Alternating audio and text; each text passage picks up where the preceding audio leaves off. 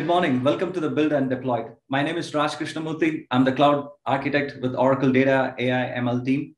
Today, we'll be talking about Oracle customer Prosperdtx, their successful journey to Oracle Cloud Infrastructure.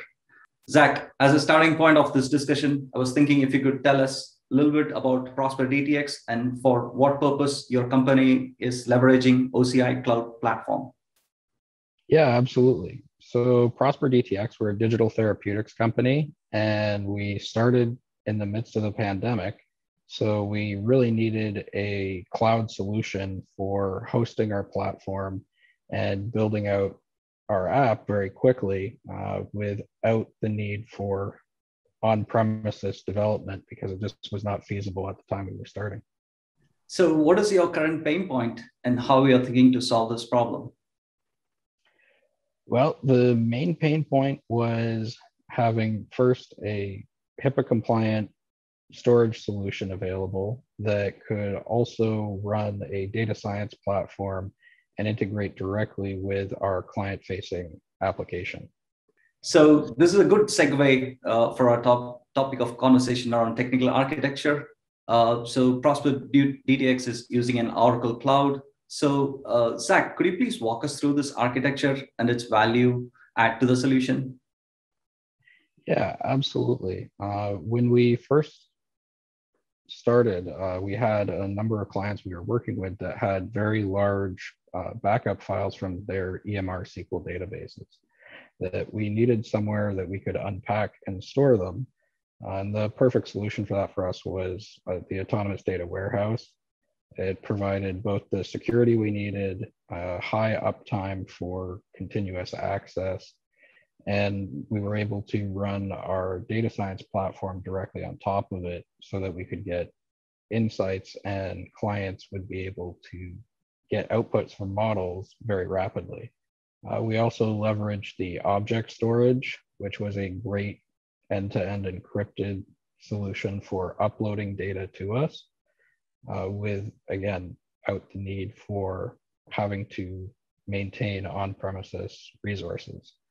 And then this integrated seamlessly with Oracle Apex for our application development. That it really accelerated us from, frankly, hundreds of thousands of dollars of development over more than a year to have a minimal viable product within about 2 months for a fraction of the cost.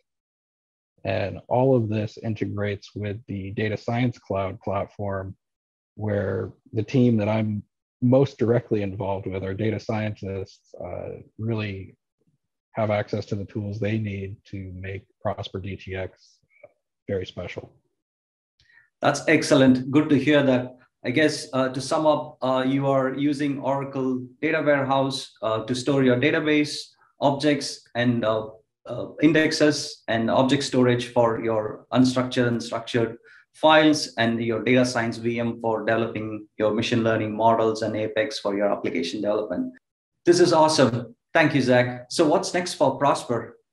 Well, we look to keep working with Oracle and build out our platform as we continue to bring in the data we've seen before, imaging records and electronic health records. We're going to add to that with our direct-to-consumer platform that's also being built in Apex to bring in patient-level survey information and wearable data as well. So we'll be receiving data streams directly through that application, where we can integrate it with using interoperability tools that are readily available in OCI in order to route data accordingly, whether it needs to be unstructured and go into object storage or be integrated into our ADW instance, to really just enhance the information available to our data science teams.